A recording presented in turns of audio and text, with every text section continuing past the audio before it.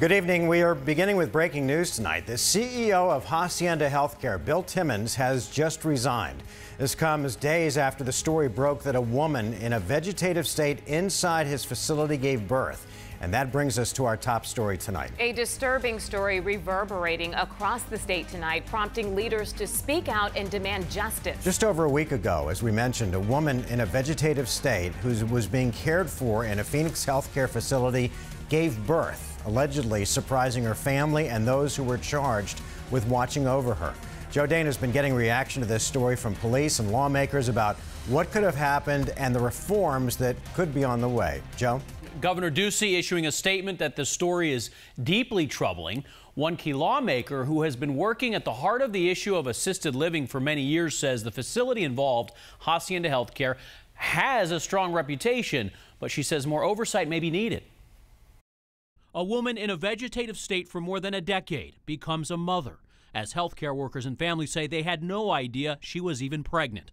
The delivery of her baby has state leaders expressing shock. Quite frankly, we want to make sure this doesn't happen again, but I think it's just absolutely abhorrent that you have someone that's in a vegetative state that got pregnant. Obviously, there was a sexual assault there. We deserve an answer about what went wrong. State Representative Nancy Bardo spent 8 years leading the Senate's Health and Human Services Committee. Hacienda Healthcare is licensed by the state and receives Medicare funding. That is certainly troubling. It should be troubling to every parent that has a loved one in a group home situation. Last year, the legislature considered allowing families to have surveillance cameras of patients in 24-hour care. There were a lot of barriers to getting it done. I think we're going to be looking at something like that again. Barto says in the past, Hacienda Healthcare has had a reputation as one of the best.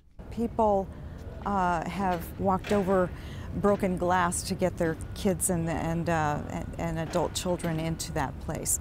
While Phoenix police interview potentially dozens of employees and family members who have come into contact with the woman, questions being raised tonight about the care of medically vulnerable patients who are helpless and voiceless. Families choose their placements very carefully. They want and they should expect safety. Hacienda Healthcare says they are actively working with Phoenix police on this investigation. As for its record, the company fired a staff member in 2013 who made inappropriate sexual comments regarding patients. That was part of a state investigation. And last year, according to state records, there were 2 allegations of abuse and 1 allegation of neglect that were investigated.